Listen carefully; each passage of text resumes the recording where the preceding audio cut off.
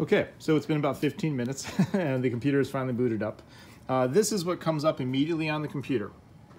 It's been coming up for 18 years. Just hit no. Okay.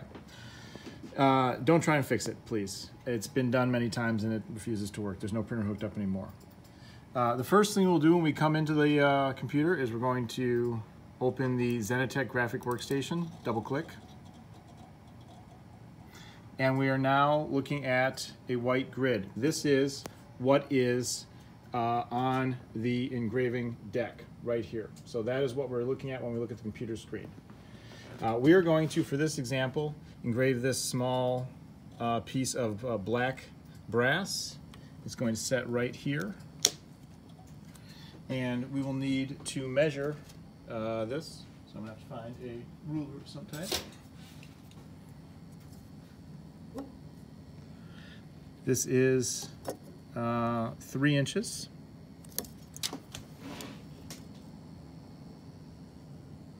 by 1 inch.